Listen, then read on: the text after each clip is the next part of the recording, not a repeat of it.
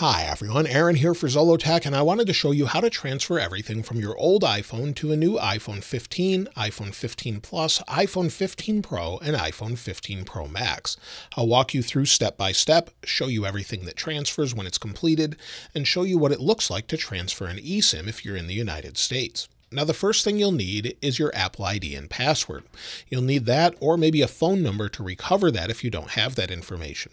Additionally, you'll need app passwords as well, as many apps will prompt you to log back in as an additional security measure. So whether that's maybe WhatsApp or something such as Facebook, you'll need that information. Now, if your phone's already on the home screen, you'll need to actually reset this to the point where you're at the startup screen, just like when you took it out of the box and turned it on for the first time. Without it being on this screen, you won't be able to transfer this information seamlessly. So make sure you're on the screen. If you're not already, you can reset your phone by going to Settings, General, then going down to Transfer or Reset iPhone, and erase all content and settings. But be aware, on the new phone it will erase everything. However, it will not affect the old phone, so just keep that in mind, and we'll talk more about that toward the end of the video. As far as what it transfers, well, it transfers everything from your home screen setups, their layouts, all the app data, whether that's text messages, your contacts, your different photos, and much more. And there's different ways to set this up. Now, you can actually transfer using iTunes or a Mac. You can also transfer using iCloud Backup and Restore, or directly from one to the other wirelessly. I find that the iCloud Backup and Restore is the fastest way to do it, but directly works as well if you don't have iCloud storage available. However, Apple makes iCloud storage available. And if you go into your settings and maybe you ordered this directly from Apple, you'll have a prompt to get started and it will back everything up. If you're not already seeing that, maybe you didn't order it from Apple, tap on your ID at the top. And under the iCloud section, you'll see iCloud Backups. Go into iCloud Backups and Backup Now if you haven't had one already. You'll see here that it says last successful backup 2:23 p.m. So I'm good to go. Mine's already backed up and we can move on to the next step. So we'll go ahead and unlock the new phone or swipe up, and we should get a prompt on our other phone. It says set up new iPhone. We can tap continue. If you're not seeing this, lock both phones and try it again. Once you've tapped continue, it will bring up sort of a QR code to help you scan and connect the devices. So you'll see it says waiting for other iPhone, just bring it into sight there, and it says getting things ready. We'll give it a moment and let it run. On your old iPhone, go ahead and select the account you want to move over. If you have a child account, it will show. If you don't, you'll just have one account. I'll select my own and tap get started. Now it says finish on the new phone. It wants me to enter the passcode of my original phone, so we'll do that. That's the same one you unlock the phone with the first time you reboot it. Now it says setting up your iPhone. So give it just a moment for this to take place. And now it says it will take a few minutes to activate your iPhone. Wait for it to activate and then go to the next step. And this is where we need to transfer our number. Now, if you have an eSIM in the United States, we'll just walk through this. If you have a physical SIM card, go ahead and put the physical SIM card in. Take it out of your old iPhone, put it into the new one. Outside the USA, you may be able to do that. So we'll transfer from another phone that's nearby, or you could set it up later, but let's go ahead and transfer. So we'll tap on it. It says transfer your phone number. It says once it's transferred, it will stop working on the old phone. So we'll go ahead and tap transfer. It says confirm transfer on your old phone or your other phone. So we'll give it a second to confirm and we'll tap OK. We'll give it a second here. And now it says confirm transfer. Double click the side button to confirm. So we'll double click and it says ready. Now it's going to transfer over.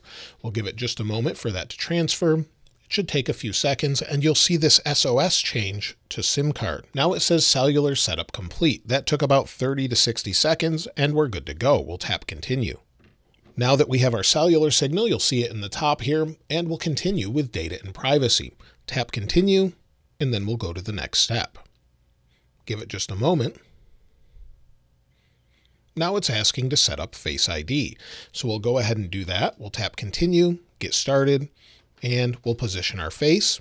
Move closer, it says, then set up Face ID. Just move your face around and fill in all of the little lines or bars there. Then it says use Face ID with a mask. You can set this up later or don't use it with a mask. It's up to you. Now it says Face ID is now set up. We'll tap continue. Now this is where we can transfer information from our old phone to a new one. We can download from iCloud or we can transfer directly from the phone. This will take about 20 to 25 minutes depending on the storage. If you have a 1 terabyte phone, it will take longer. This is actually a 256 phone, so that's the biggest the storage could be, but it just depends on what you have. So I'm going to download from iCloud, but you can transfer from the phone and it will just start transferring wirelessly from one to the other. We'll go to download from iCloud. It will set up my Apple ID. We'll agree to the terms and conditions, and you'll see it says signing in with this nice new prompt that we have here. Now on the old iPhone, it says enjoy your new iPhone. On the new one, it says make this your new iPhone. So we'll tap done. We'll turn this over for now. And on this phone, the new one, the 15 Pro Max, it says make this your new iPhone, and apps and data, settings, wallet, and connections. We can just leave them as is coming from the other phone or customize this if we want to. I'll tap continue. I have everything the way I want it. Now it says location services. Enable them or don't enable them. So we'll give it just a second here. It will start adding cards to your Apple Wallet step by step, and it will prompt you if you want to add it later or do it now. So it may take a few minutes, but walk through this if you want to add them. The next prompt says emergency SOS. It's telling you more about this. If maybe you're in a place with no cell signal, you can actually still get help either with a crash detection or emergency SOS. You can press and hold. Tap continue. And now it will say restore from iCloud. It will pick the latest backup that's available, or it will let you select one if you have multiple updates. Now keep in mind, if you're on a newer version on your old phone, as far as software goes, than the new phone, that's typically only going to happen if you're on a beta. Make sure that you downgrade the old phone or have a backup from before, or you can try and transfer the information directly to it. Typically, you'll need to be on a newer version, and with the iPhone 15 series, it actually prompts you to update to the latest version when you're setting it up. Mine's already set up, but now we'll wait for it to restore from iCloud. So it's 2:45 p.m. Let's see how long this actually takes until it reboots. It took exactly 9 minutes for it to reboot to this point. Now it's actually prompting me on my watch if I want to pair it with the new iPhone. So we'll go ahead and tap OK. It will reboot the watch and then connect to the iPhone. You'll see it says restore completed on the iPhone. We'll tap continue. And at this point, it's actually going to restore all of your apps. They're not installed right away. So we'll give it a second here. It's actually going to tell us about the new action button if you have a Pro phone. So we can tap continue, or we could set this up. You'll see that we can customize the action button now. So we can swipe through and customize this. You'll see here, if we go to customize, you have silent mode, you have focus, camera, flashlight. You also have voice memo, magnifier, shortcut, accessibility, or none. So we'll leave this on silent mode, but you can customize this later as well. We'll tap continue and it says welcome to iPhone. Now it actually has the wallpaper from the previous backup I had, and you'll see this is laid out the exact same way as my current iPhone. So it's restoring everything. And so we'll wait for this to complete where it transfers everything over. You'll see if I go into things such as photos here, it'll actually start restoring. I don't have anything yet, but this will take a while as long as it's turned on through iCloud. And it says, do you want to use this iPhone when sharing your location? I do, as I have people that might want to know where I am using Find My, but you'll see there's all my apps. They're installing. It will take some time, and we'll see what it's like when it's completed. As I'm restoring, you can actually see how much data is left as far as transferring over by going into your settings. In my case, you'll see it says an estimated 31.1 gigabytes will be downloaded to finish restoring your apps and data. So this, of course, is going to be dependent on your overall internet connection, whether you're on cellular, Wi-Fi, or something else. So again, this will take a little bit of time. It's installing things. In my Apple Watch, if this fails, I may need to completely wipe and restore the Apple Watch. Hopefully it won't fail. We'll give it some time and let it pair. Now the restore is completed, and we can see that within settings. It says iPhone successfully restored from iCloud. We can see backup settings or just tap done. So we'll tap done, then we can go through and see where it says get help during an emergency. It's just going to walk you through showing you how to use that, and everything should be here. So if we go into our photos, that should load. These were some of the photos I took from the unboxing video of this phone along with another one. And we also have everything from our different data here. Just in weather, if I go through, everything's the same. If I go into music, again, I go to listen now. everything's the same. It may take a second to load, but it's all going to be exactly how it was. And as far as WhatsApp, I just had to put in my phone number and it logged me in directly. I did have to sign back in some apps, some I didn't. Google I had to, Discord I didn't have to. So it just depends on the app. All of my email passwords and everything have moved over.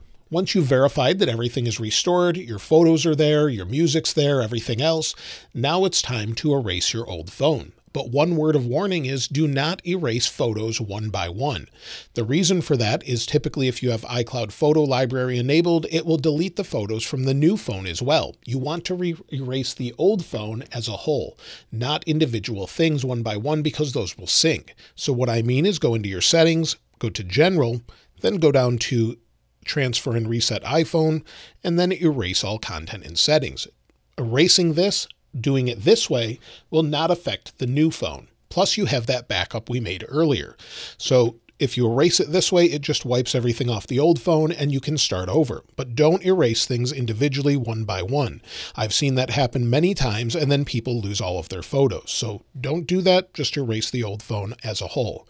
As far as anything else, well, that's pretty much it. There's not a whole lot more to actually do. Once everything's restored, you're good to go. Log into apps you need to, and you can just use your phone as you wanted to.